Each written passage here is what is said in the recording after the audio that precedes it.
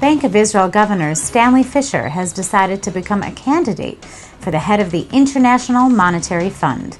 The report said Fischer's name was in the final list of candidates for the job, vacated by Frenchman Dominique Strauss-Kahn, who resigned after his arrest on May 14th on charges of attempting to rape a New York hotel maid.